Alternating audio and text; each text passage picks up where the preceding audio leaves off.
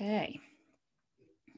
So, good evening, everybody, and welcome to our webinar tonight, which is about cats and old age. So, what are we going to cover? I've only got a couple of bullet points. As I said, it's going to be a fairly informal webinar, really. It's not like my traditional lessons and classes. So I'm going to talk to you about, what I consider old age to be. And some of you have already shared, the ages that you've got of your cats. We're going to talk about changes that the cats experience.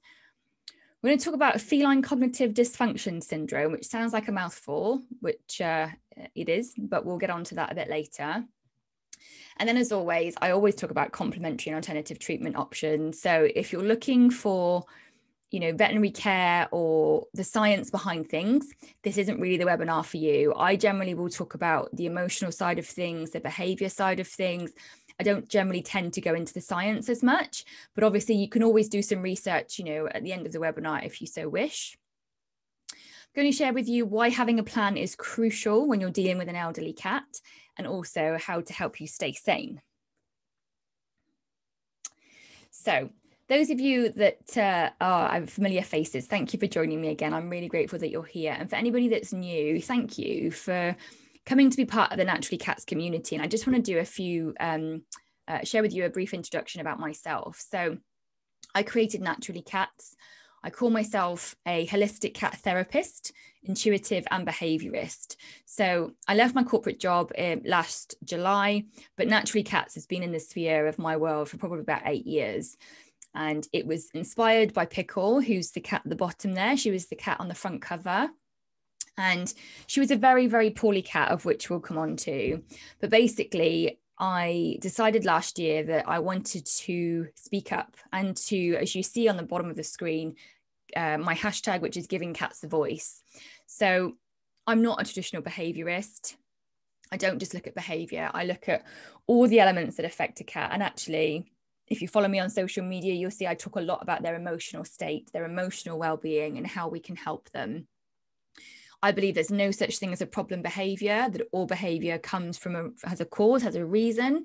Usually that's emotional. It's, fear, aggression, anxiety.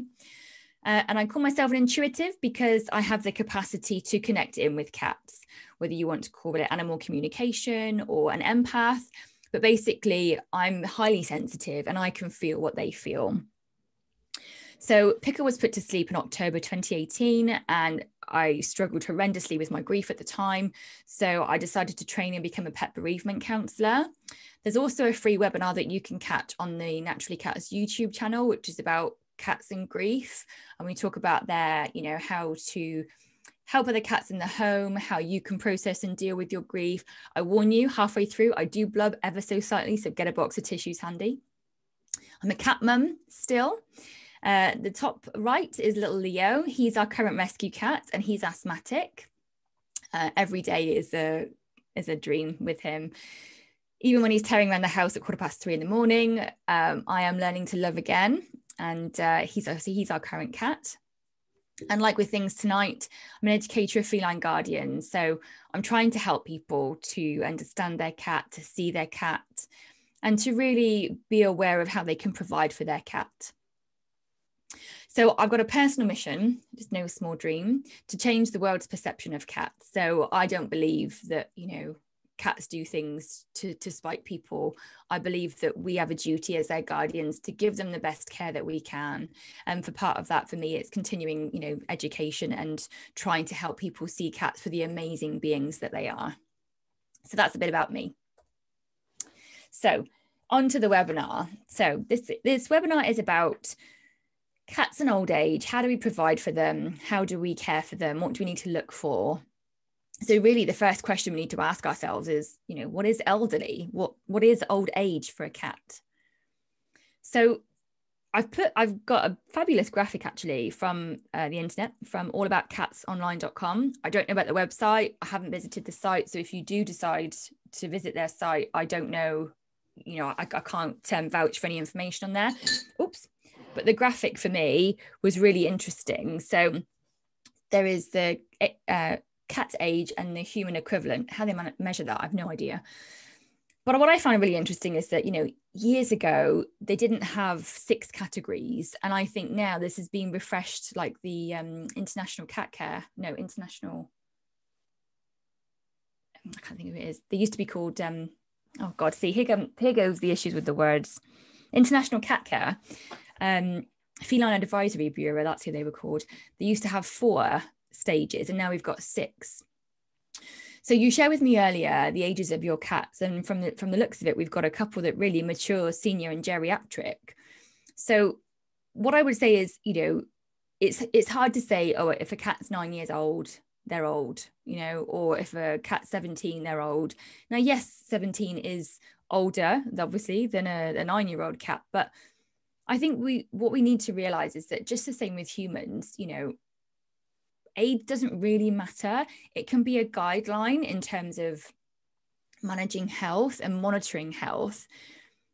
But, Pickle was very old for very long. And regardless of her age, she was very sedentary, and, she wasn't very playful. But she was never really like that.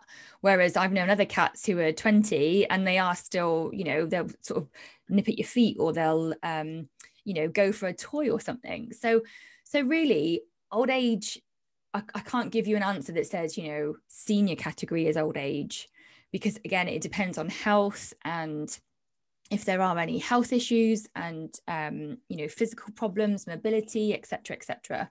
So what I would say is, I would advise you to look at quality of life. Look at the quality of life for your cat and use that as a measure and use that as a guideline to see if they are slowing down, if their movement is reduced, which we'll come on to. But use their quality of life and actually a measure of their previous quality of life to determine if they are coming into that zone where they're starting, as a couple of you have said actually in the chat, starting to slow down. And you know what? That's okay. That's absolutely okay. But we need to make allowances for that, and we need to make adjustments for that. So I've put a little list here of basically of things that are almost like the obvious things. And I'll make sure that you will get a copy of the slides along with the recording. So the obvious type of change, that we need to be aware of is mobility. And so Pickle, I couldn't even tell you what year it was, but it was a good few years ago. We noticed that she wasn't coming on the bed, and she was always a bed cat. She's never a lap cat, actually. She's always a bed cat.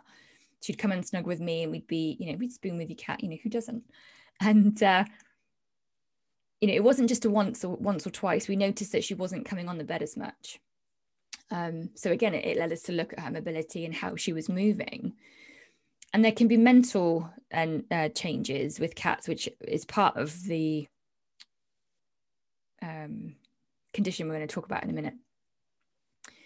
So relationships, that might seem like a strange one, but yes, you might just say, oh, an older cat, they sleep more, but actually their relationship with humans can change. So Pickle was always a little standoffish with most people. There were a couple of people that she would let into her kind of, bubble of acceptance, shall we say. So when we used to go away, my mum and my auntie would come and look after her because they'd need to inject her. And, she would have cuddles with them, or she'd let them stroke them. And, that was a rare feat to behold. But as she got older, she was a lot less tolerant, in fact, of me and my husband as well, not just other people in the home. So have a think about, has your cat changed in terms of their relationship with you and other people? They might be more cuddly, or they might be more standoffish. There is no right and wrong, excuse me, with any of this webinar. There is no right or wrong. There is no linear way to say, this is how it goes with an elderly cat. It's that, life's just not like that. So it's all about your cat and knowing your cat, knowing what has changed for them, what is different for them. So Pickle, I've put here about not eating as much or as often, and this can really depend on what you feed. So I advise my clients, if possible, to do scheduled feeding rather than free feeding, because with scheduled feeding, not only does it create a good routine and it helps to create positive association, it can be used for behavior modification. in terms of like introducing other animals. But it's also a really great way to measure your cat's intake of food. So whether they're diabetic, they've got pancreatitis, or even just that they're getting a bit older, it's really helpful to know how much they're eating. So in my experience with Pickle, she kind of ate less. I don't know how she managed to still put on weight. She was always a bit of a rotund cat, bless her. Healthy weight, I would say. But when we were doing scheduled feeding, if there were times when she'd leave like half the bowl or a quarter of the bowl, my little like radar would come up and I'd be like, okay, what's going on? Is she having a turn for the worst? Are things deteriorating? What's going on? It was a flag. It was a red flag for me. So if you're not doing scheduled feeding, I definitely recommend it, especially as your cat's getting older. That being said, don't make too many changes, as you'll see in a moment. Don't make sudden changes, but just try to incorporate, a routine as best you can.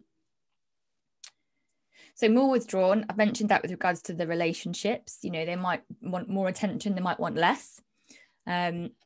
Pickle would, again, I don't know when it really started. When I think back now, you think it's all quite clear in your mind, but it all just seems to sort of fog into one. She got to the point where I would always watch a film of an afternoon on the weekend, and I'd always have a blanket. I'm a blanket kind of girl, hence the hot water bottle. And she got to the point where rather than sit on top of the blanket and cuddle with me, she'd go underneath it. Super cute, super funny. But what I noticed was that there was one day when we had a blanket on the chair, like half on the arm of the chair, and she tried to like bury underneath it. And ever since then, we would basically have like a tent. So we had, she had her own chair because she was the queen of the house, obviously. And we'd have the chair and we'd have a towel draped over it with this sort of hole where she could go inside. And I think now, and I look back on it, hindsight's a wonderful thing, that she didn't like the noise as much. She wasn't as tolerant of the light. So just have a look and see, are they sleeping somewhere that's a bit darker or a bit kind of away from the family? Are they a bit more withdrawn? Yes, they're going to be sleeping more. I mean, to be honest, that could be a hard one to determine because some cats sleep a lot anyway. Again, this is an age thing. And usually from about 8 years old, they're, in my experience, their sleep patterns increase. But again, just something to note and something to be aware of. So something I mentioned in the blog that was released on Monday, if I haven't had a chance to catch it, it's on the blog page of the Naturally Cats website. And I've got a list there, and I recommend, for those of you that have joined me on more than one of these webinars, you'll know that I recommend a notebook. And this is because making notes and monitoring your cat and their trends and things like that can be really helpful. So I mentioned it on the live today. Instead of saying to the vet, oh, Leo's had a couple of coughing episodes in the last, 3 months, that's not really that helpful. But because we do actually record his coughing and his eating and his inhalers, I can say to my vet, okay, Leo's had 4 coughing episodes in, 12 days, and they've been a minute and 2 minutes each. That helps her understand the severity of the issue. So with the sleeping, I'm not saying, you write down your cat's every single movement, but you could start to make a couple of notes. And in the blog, I've written a couple of categories to just consider, even if you just start today, tomorrow, have a look at the blog. I mean, even create your own and have a think about, just sort of setting a baseline. I think that's something that's quite important when it comes to dealing with an elderly cat, is looking at what deteriorates or looking at what changes, because that will help you decide how much support you need to give them and where you need to give them support. So reduced interest in play, I don't know about you, but I'm getting older, I'm almost 40. And I don't want to go out as much and do as much. So regardless of what age I am in, the cat equivalent years, their interest in play may reduce as well. That being said, there is always a need to give them some form of physical or mental stimulation. So do what they can manage. Have a think about whether you do 5 minutes of play every other night or 5 minutes of play, 3 times a week. Don't fall into the trap that I did, which was Pickle's old, she sleeps, she eats, she poops. That's it. That's what we got stuck in. I very rarely tried to play with her because I thought, well, she's old, she doesn't want to. And actually, again, in hindsight, I wish I'd done more with her to stimulate her a little bit more. not going outside as much. So obviously as cats age, because they're a predator animal, they can feel vulnerable. Again, we mentioned this on the live again today. Cats hide pain very, very well. They cannot be perceived to be vulnerable in any way, shape, or form. Even we talked about with healing. So when you're using remedies or holistic, complementary or alternative treatments with your cat, you need to set the scene. You need to give them the capacity and the space and the environment to be vulnerable and to go into that healing space. So it's just the same with them going outside. They might not want to because they can't run away as quickly. They can't really fight back. They know that they're ill. They know that they've got a wonky hip. So, they're not going to put themselves in that situation to feel threatened. And that's okay if they don't go outside as much. But have a think about what you can bring in for them. What can you bring into the home? Can you grow some cat grass? Can you put down a herb garden? What can you bring into the home? Can you bring in a water feature? I'm not suggesting like a massive fountain, but, from like, I don't know if those of you that aren't in the UK, but if you go to some sort of like homeware store or like a garden store, you can get like inside, that's not the right word, internal, like little water fountains. In fact, you can get cat water fountains, for drinking. So have a think about what enrichment you can bring indoors for them if they're not going outside as much. They may be less tolerant of other animals. So I've seen this so many times when a cat is elderly or old, whether you want to call it geriatric or super geriatric, whatever, people want a fun cat. People want something to play with, and they get a younger cat, and maybe it's a kitten. And yes, you think, oh, we've got a kitten, the older cat just sleeps a lot, it won't be bothered. That's not necessarily true. And actually it might cause extra stress to the elderly cat because of the noise, the interaction, the younger cat or kitten trying to engage with the older cat. So if you do get a second, third, fourth, fifth animal, and you do get a younger one, have a think about making sure that you can entertain it. You can remove the need for that younger animal, might be a puppy, to sort of like bother the elderly cat, because they heal. We all heal when we sleep. And it is really important that these elderly cats get the time to heal, get the time to sleep. And actually, we don't want to cause them extra stress. So have a think about, if you need to put their cat bed somewhere different where they're not bothered by the other animals, but they might be a bit less tolerant. So they might start nipping, they might start hissing, swiping. And again, that's not because it's a bad cat. It's because it's trying to communicate, I'm overwhelmed. I can't tolerate this. That's enough for me. And then finally, changes to their temperament, which we have kind of covered with some of the other bullet points. So it may be that you had a lovely lap cat before, or they were really cuddly and loving towards other people. And it might be that that starts to change and they're not really, interested in other people. It could be that you go to stroke them and they hiss and spit at you. And that's a really that's a really common sign of cat pain. So, when we talked today about when I was stroking Pickle, I'd start like at her head and go down. And as I'd get towards the base of her spine and her hips, she would sometimes sort of flinch and sort of recoil away because it's painful for her. So if you notice this when you're touching your cat or you're around your cat and you see them move slightly differently, have a think about getting them checked by the vet just to see what's going on. Okay. So cognitive dysfunction syndrome, I should have put feline at the beginning of that, is basically Alzheimer's for cats. So this is where, you could joke and say that they start to lose their marbles. They start to be a little bit crazy. And we absolutely had this for Pickle. Absolutely. She wasn't officially diagnosed with it. To my knowledge, there's no diagnosis. There's no like blood test that you can do. So if you think that, you can tick some of these boxes, or even if you can tick a few of them and not all of them, have a think about speaking to your vet, because you might want to look at some preventative measures. So there's a long list here. I think is there more on the next page? Oh no, the next thing is about things that we can do to help them. So this is a long list of things, and we had probably, I'd say, if not all of them for Pickle. So one of the hardest ones for me was the increased vocalization. And again, this is something that I put in my blog that I am still struggling to deal with.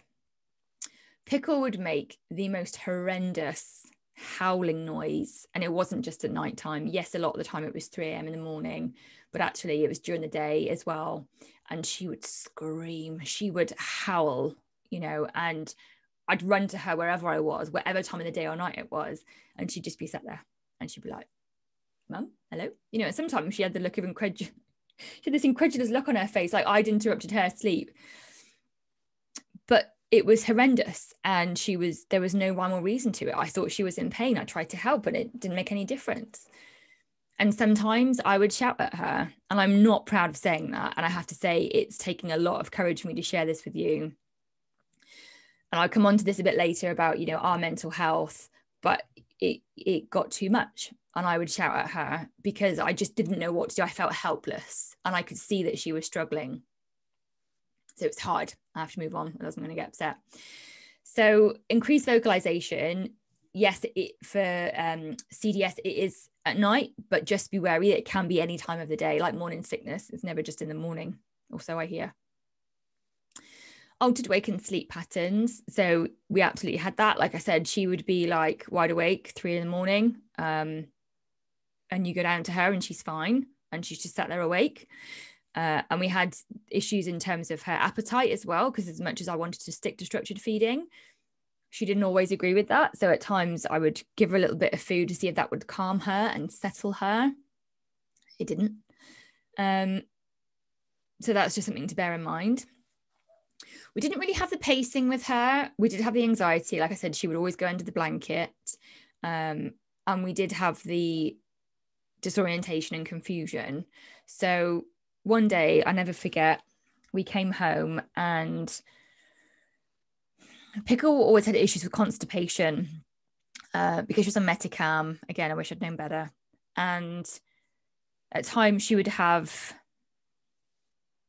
what was the jelly stuff we used to put in her food? I can't think what it was. Something to help her poo, basically, and it didn't really work. But I found out later that it caused dehydration, which, one of the reasons people can be constipated. Anyway, we came home one day and found that she'd pooed in the corner by the TV, and it was like, if you've ever experienced, it's like an exploder poo. It was all up the wall, it was everywhere. And I walked in and just laughed because, like, what else can you do in that situation, right? Rob, my husband, just like looked at me and just was like, oh no, here we go again. We had a point where she was not necessarily having issues forgetting where the litter tray was that frequently. I think she was having issues with using the litter and getting into the litter tray. So we ended up, which I'll come on to in a minute, changing her tray, but she very rarely made it into the tray. So we would have situations where we'd call it like hunt the nugget, because it'd be like hunt the nugget of poo, whereas it happened. But partly I do think that was because she was constipated. So you may know that if cats have issues, either having a wee or having a poo, if they've got pain, that might not be in the litter tray, because they can sometimes associate that the litter tray with that painful situation. Aggressive outbursts, we didn't really have that very much. She was always a bit of a grumpy cat, so I wouldn't have said that was particularly a symptom that we experienced, apart from if there was the occasional time you go to stroke her and she was a bit sensitive. She had reduced activity, definitely, but one of the things we noticed for her was her grooming behaviour. So she couldn't reach. That was part of the problem. She was quite a big cat, and she couldn't reach to the lower part of her back. So I would try and brush her and groom her. She was never very tolerant of it. Thankfully, she was short-haired, so we didn't have many issues in terms of, mats and things like that. But obviously, if you've got a long-haired cat, you need to think about that. You need to think about behaviour modification and behaviour training with them with brushes now. Whatever age they are, do it now, so that they are comfortable with being brushed and groomed. They are accepting of it, because when they get older, I tell you, they will have issues. They will have mats, and you'll need to look after them. You need to help them clean their coats. So if you're dealing with CDS, what can you do to help your cat? And I talk about CDS, so cognitive dysfunction syndrome, but actually all of this for me is all about old age for cats. It's not just about if you go to the vets and you get this diagnosis. It's not just about if you think this is going on. We ended up doing all of these things. And like I said, I think Pickle had this, But for me, it's almost like a great way to bunch all of this together about an elderly cat, which is why I featured it in the webinar. So how can you help and support them? So the first thing I would say suggest that you do, and I do with any client, is have a checkup with the vet. Speak to your vet. Give them information, give them facts. So, you know, vets, a lot of the time, conventional or traditional vets, I would say, you know, their information and their logic is based in science, in facts. So this is where the book comes into its own. So if you go to your vet and say, we've experienced, you know, from the previous slide, this, and this, she or he is doing it this time, you can go there and present that information. I can't tell you how many different vets, when I've seen them and they I've given them my book, whether it's Pickle or Leo, and the look on their face, they kind of like smirk a little, but actually they dive straight in. It is really helpful. So whether you've got a notebook or you have a notelet on your phone or a document on your computer, I don't care, but just have a think about a way to kind of connect and, again, be more cognizant of your cat, to start recording information about them. Maybe it's a once a month check-in. You know, if they're a bit older, maybe it's a fortnightly check-in or a scoring of these different categories. Have a think about it. So speak to your vet and see whether you need to get a diagnosis, see whether there's something else going on. So generally what happens is they will do bloods just to make sure there are no other issues. So for example, pancreatitis, diabetes, you know, and all the other stuff that comes with it, hypothyroidism, all those kind of serious conditions. And actually having regular checkups with an elderly cat is no bad thing, because it does mean that the vet can keep an eye on, you know, how they're doing, how they're progressing, how old age is treating them, you know, kind of like an MOT, right, for your car. So if you've got any concerns, speak to your vet. Now, here are some of the practical things that we did in the home that we did to help Pickle. And again, you know, some of them helped. I think some of them I wish we'd done sooner. But, you know, if you're aware of them and you see that there's a need, as it's written in a great Disney film, see a need, fill a need, you know. So we lifted up her food and drink stations. We didn't get anything fancy. We actually put them on three of my best cat books, because they were higher, you know, so she didn't have to bend down as much. And actually, I know that if people have got a cat that's vomiting frequently, sometimes having an elevated food and drink station can help. So it goes into the throat a little bit in a different angle. Be aware, if you've not already, to have your food and drink stations separate. So cats in the wild would never drink from a water source near their kill, near their food. So if you wonder why your cat's not drinking very much, if you've got one of those old school bowls that's got, you know, food and water together, separate them. So it's an innate drive, I would say, that's come down. Even though you've domesticated cats, it's still something in them that's nature rather than nurture.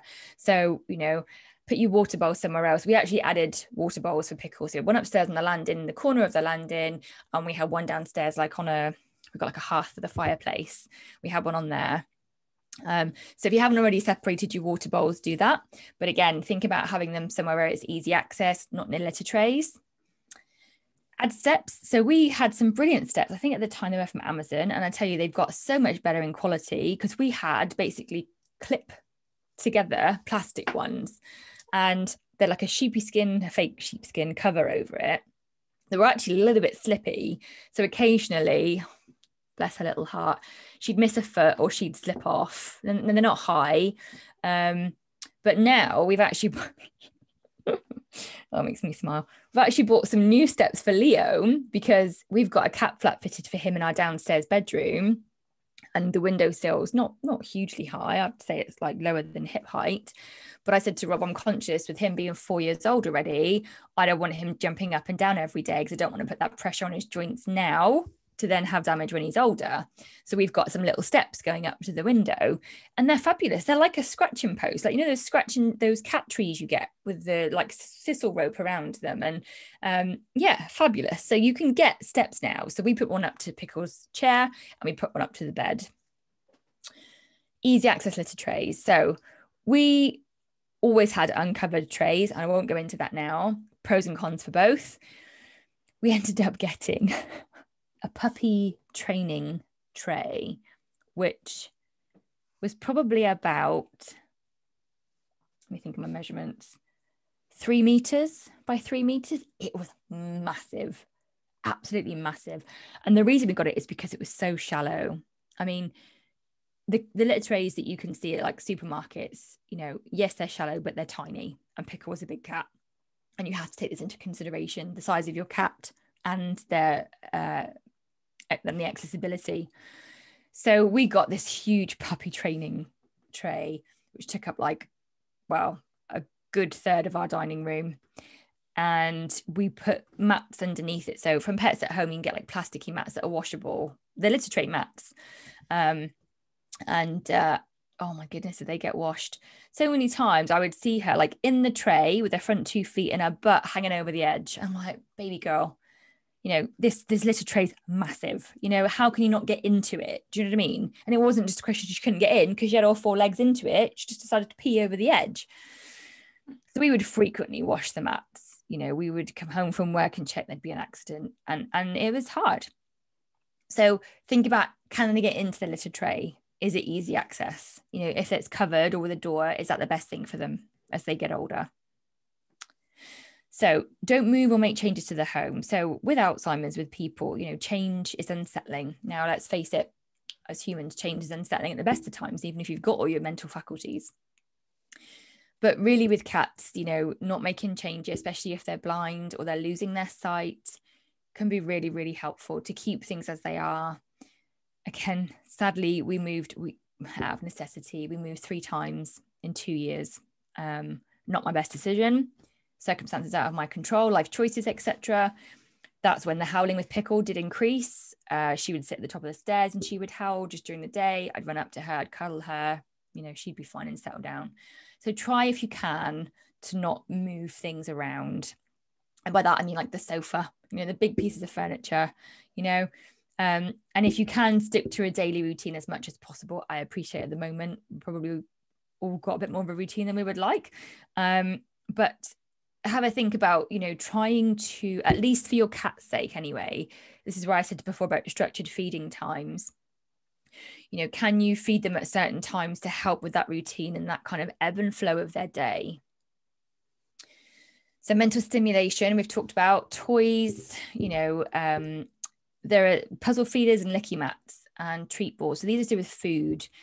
Not necessarily ideal for all cats. Depends what you're feeding. For those of you that know me, naturally cats don't advocate dry food. Not going to get into that now. If you'd like more information on that, you can watch the free webinar that we've got about cats and cat food on YouTube. Basically, licky mats, the plastic mats, yes, not ideal, they're plastic, but you can smear either raw or wet food into them and it slows down eating and it's a bit more fun for the cat to be able to get the food.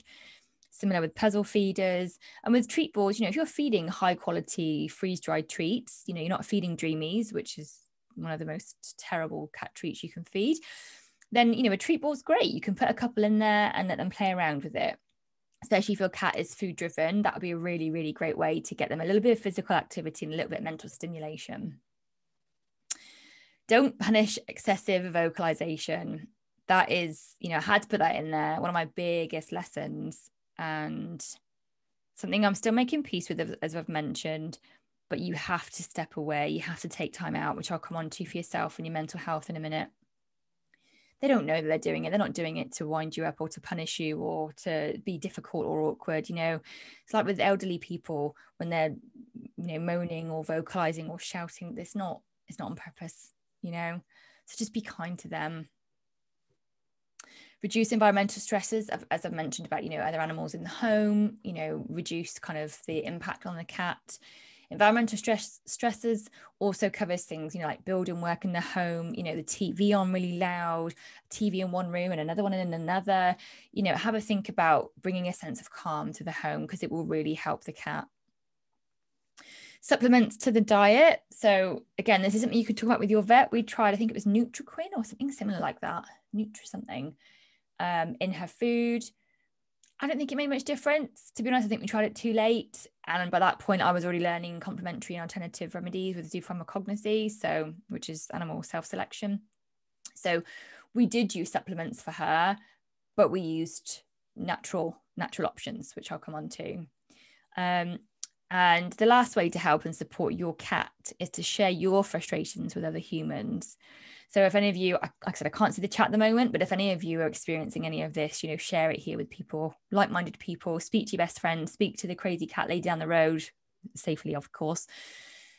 Come and join our discussion group on Facebook, Naturally Cats discussion group, come and vent, come and join the Calm Cats meditation class, share how you're feeling with other people.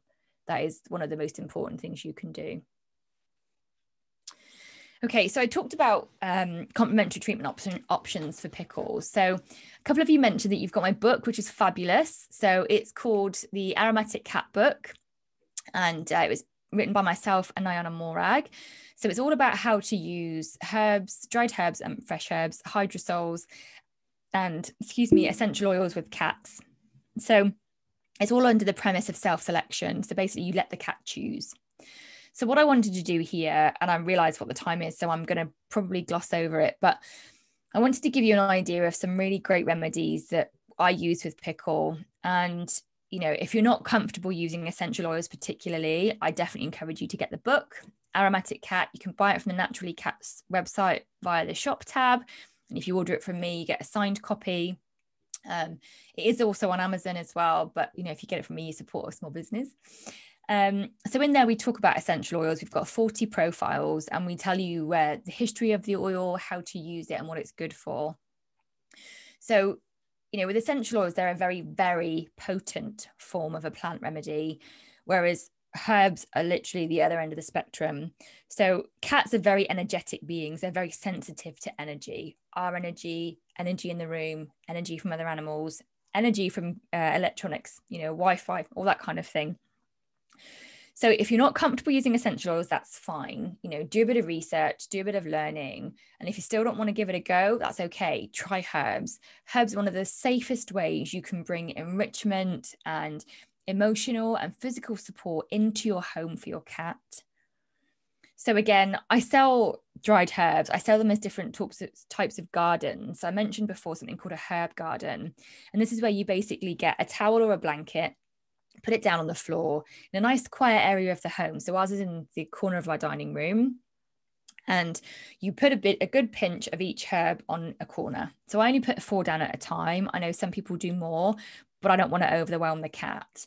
So I put 4 down at a time. And here with the list on the left, I start off with some really nurturing remedies. So like jasmine, rose, angelica, they're all really really nurturing, really warming for the heart. Which, an elderly cat needs a bit of support. And there are others there which we've got for pain and, whether that's like physical pain or emotional pain. So I can't tell you what your cat will choose. And the reason you put it down on a blanket is because you let your cat rub, roll, sniff or lick on the herb and the flower. So you let them do what they want to do with it. But, you can try it and see what happens. The worst that can happen is your cat doesn't do anything with it. But if you try it, it might be interested. It might surprise you and it might give it some support. So the remedies that I love, I've pretty much covered here. Sandalwood is actually really great for kind of like end of life. It really helps the soul to be balanced and really kind of connect with the grounding energy. Chamomile is really calming, like we will have peppermint and chamomile tea, same effect for cats. Geranium helps to balance the chakras, and with violet leaf, again, it's another pain remedy that can help, but it also helps to support with change. So if the cat is experiencing change itself, it's going to help the cat to deal with that. Hydrosols, I'm not going to go too much into. If you're more interested, if you are interested in it, there's more in the book, what they are, how you use them. It's kind of like a halfway house in terms of strength and potency. So again, I've got rose, which is nurturing, catnip, which can be calming, but not all cats are affected by catnip. Only about 60 to 70% of cats are. Frankincense, which is just a gorgeous, gorgeous remedy, and valerian, which is calming and helps with pain. What I wanted to draw out here is the barley grass and spirulina. So the picture right at the beginning of the slides is Pickle enjoying spirulina. So basically I was learning about self-selection when she was with me, and I offered her spirulina, basically the dry powder, on a saucer, and she absolutely snuffled it up. She ate a lot. And, I've shared a couple of pictures on my social media of her, and we get it everywhere. She didn't like it with the carrier oil. She didn't like it mixed with water. Leo has it with carrier oil, as in down for him to select if he wants to. But spirulina is great. It's not only an immune boost, which obviously helps the body, the aging body, but it helps to reduce pain, and it is an essential dose of vitamins and minerals. So, you know, how can you not offer it? I don't advocate adding to food at all. Have it as in a saucer, you know, try it mixed with water into a thin paste or a thick paste. Try it with a carrier oil. You know, again, experiment, offer it to your cat, see what they like. And barley grass, just the same. Just the same. Pickle was never really keen on barley grass. She always liked the kind of stinkier, the richer, darker spirulina. But the powders are a great way to offer additional support. So that's for me as complementary treatment options in terms of remedies, botanical remedies. But obviously there's a huge list of other complementary or alternative treatment options. So there's pickle. That was 4 houses ago. I'm so much younger then. And she was having some Reiki. She loved healing. She loved Reiki. She would have it pretty much every day. And again, not because I'm giving it to her or forcing it on her. Whenever she'd sit near me, I'd go to stroke her, and then I'd feel my hands get warm. You know, my Reiki master. So I would sit there and give her as much or as little Reiki as she wanted. And then we've got the gorgeous cat on the right, which is Mitzi, and she is sat with her amethyst heart. So you may not have been interested in complementary or alternative treatments before, and that's okay. They're usually something people find when they're out of options with veterinary or Western medicine. What I would say, I've just realized I haven't put on here, CAM for Animals, Complementary and Alternative Medicine, 4, animals.com. Fabulous organization, great website. They have a lot of information about these options, about these treatments. I work a lot with them. I'm a massive supporter. You'll see I've done blogs for them. I've got stuff about them on my site. They basically are trying to help educate guardians with having a holistic approach to care, animal welfare. So, you know, if your cat's on a form of medication, you know, find a qualified professional in one of these treatment options and have a conversation. You know, are there any contraindications? A lot of these things will work alongside veterinary medicine. You know, it's just a question of how you integrate it and how you bring it all together. But have a think, you know, you might want to look into massage or flower essences, whatever it may be. And I'm sure there are more. The ones I've put here are the ones that I'm aware of. So if there's anything I've missed, I apologize. But, you know, have a think about whether you want to boost their current treatment or their current situation or wellness with one of these lighter, not as invasive or as hard on the body therapies. You know, it might be something that you start now or investigate now if they're, say, 10, 12, before they get to those sort of senior years and you're dealing with those chronic illnesses. So I mentioned before, why is having a plan crucial? And I know a lot from what we did with Pickle. And to be honest with you, I feel a lot more prepared for what we may encounter with Leo if we have him for as long. Pickle was 17 when we put her to sleep. But what I would say is it's a really good idea to get things in place. You know, have a think about what options you want when the inevitable end comes. And like I said, we talked about this in the grief webinar that you can watch. What to think about, how you want it to go. Have a think about how you're getting on and communicating with your vet. So I didn't realize until Pickle was diagnosed as diabetic. She was diabetic for over 10 years. And I didn't realize I could ask my vet questions. I didn't realize I could ask for a second opinion. I didn't realize I could go to him with information and challenge what he said to me. And I would say that if there's one of the biggest lessons I've learned is that you can have a voice when you communicate with your vet. And if a vet doesn't listen to you, and if your vet isn't receptive, then you need to find another vet, because the veterinary professionals should work alongside you in terms of any form of treatment that you wish to explore with your animal. So find a vet that will talk with you and work with you about this, your current situation. Get other professionals involved. Like we just mentioned on the previous slide, you may not have heard of half of those treatments. To be honest, I've not explored half of those treatments. But it might be the time now to read a little bit, you know, go to CAM for Animals, find out a bit about what a Tellington Touch practitioner does.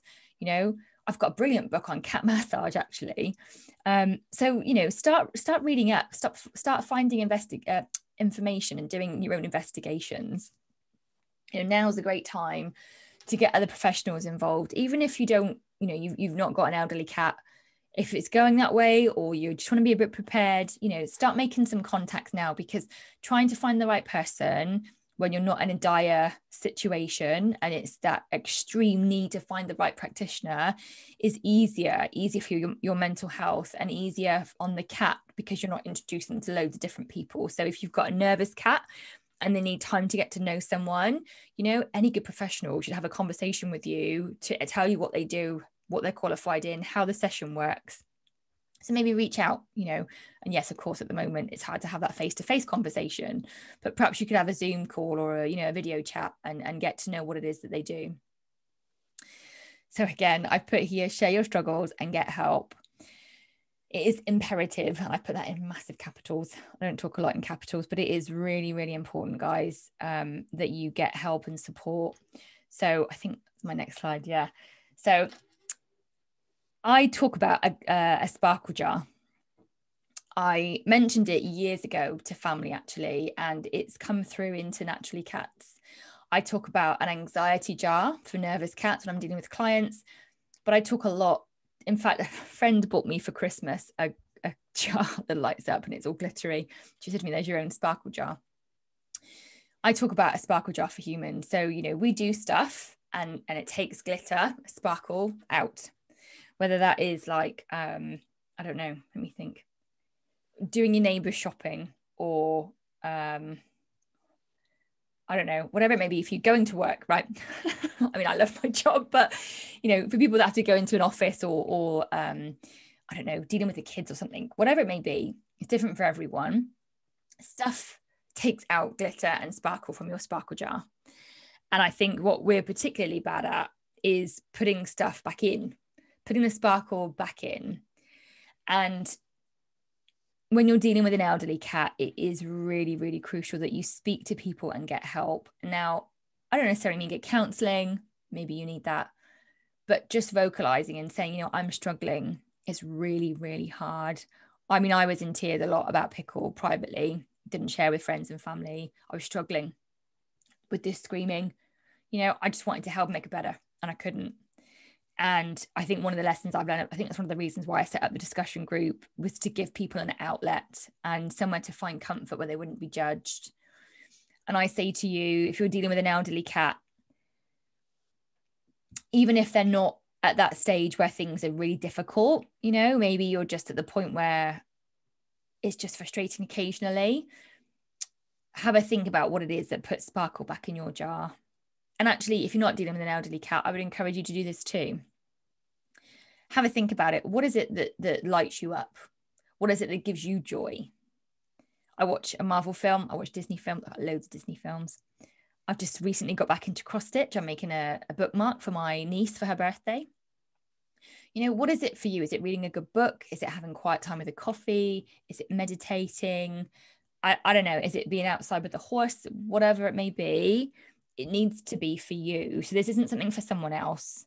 Yes, we do get joy and pleasure from helping other people, but I am really talking to you as an individual. What do you need to do to top up your sparkle jar? Pop it in the comments. I'd be really interested to know, actually, what is it that you do to put a bit of joy in your heart? Because when we're dealing with an elderly cat, it's just like an elderly member of the family, in my opinion. It's hard. It's really hard at times.